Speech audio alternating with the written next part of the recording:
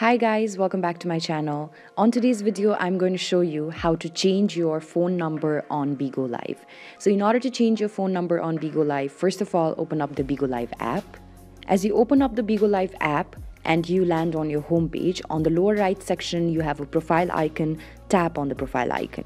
When you tap on the profile icon and land on your profile, scroll down a bit and then go towards the settings.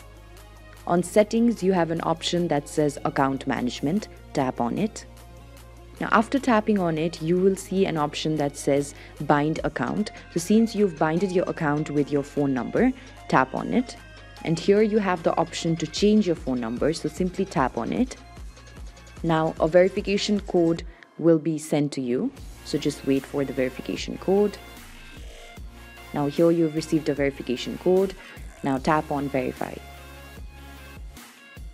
After you've tapped on verify, now enter the new phone number that you'd like to use.